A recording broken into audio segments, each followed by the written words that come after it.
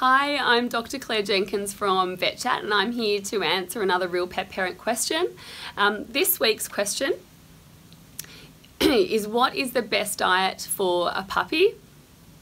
Now this is going to be different for every individual puppy, much like it's different for every individual human. There's no one answer meets all, but in general it's really important that they're on a balanced diet that's meeting all their nutritional needs. The calcium, the phosphorus has to be in the right balance for a puppy as they grow. It has to meet Australian standards, and there are ways that you can see how your puppy is handling the food that they're on, and the signs would be, well, firstly growth, daily growth, so measuring their weight every day, making sure that they're growing.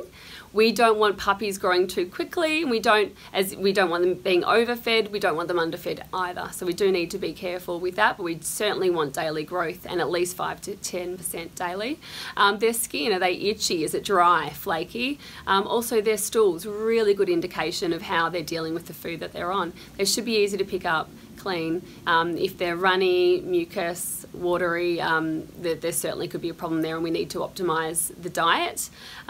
This is something we can help you with at Vetchat, so if you want to speak to me or with one of our other vets, go to our website vetchat.com.au and we'll chat soon.